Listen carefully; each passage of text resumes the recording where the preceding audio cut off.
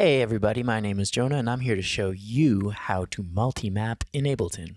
So the first step would be to download it from the Max for Live website, which if you Google multi-map Ableton, it should be your first result. So just click into that, go in here, click download device. I've downloaded it already, so the way that I've always brought it in is I just drag it in.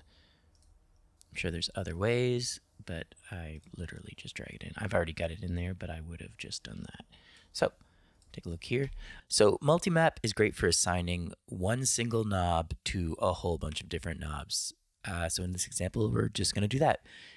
I'm going to press map and assign it to the dry wet of this distortion in this channel. I've just got a synth going on here and a little loop that I have to play so that we can test it out. So now this assignment is assigned to this input so that when I press play on this loop, the dry wet of this distortion exists now. So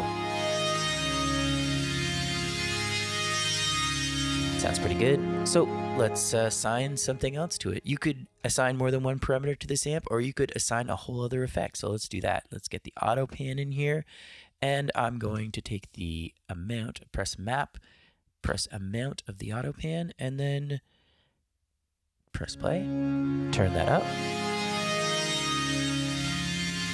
Now we've got an auto pan. So let's say I wanted to go really crazy and map a rate of the auto pan. So I'm going to do that, press play.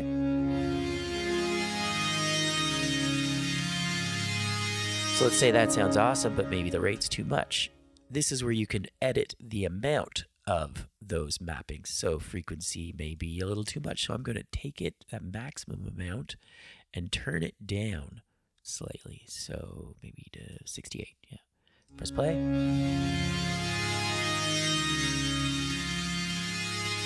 That sounds fine.